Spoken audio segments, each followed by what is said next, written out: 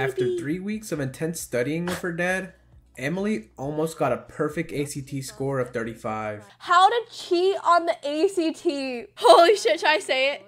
Okay, so in high school, my dad cared so much about me like getting good grades and whatnot, and like getting a good ACT score or whatever. My dad would make me take like practice ACT tests almost every week. And then one of these tests, it was like an at-home test and a practice test. And I did the English section and then I cheated, okay?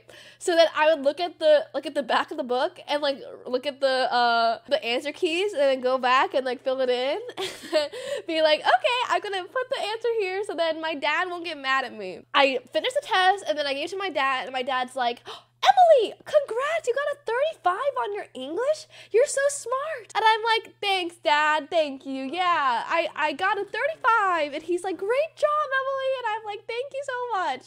And I was just like nervous that he would get mad at me if I got like a bad score, which is why I would cheat. The next test came along and I'm like doing the test. And then I like look to the back of the answers again, and he comes down the stairs and sees me looking at the back of the test. And he's like, Emily, what are you doing?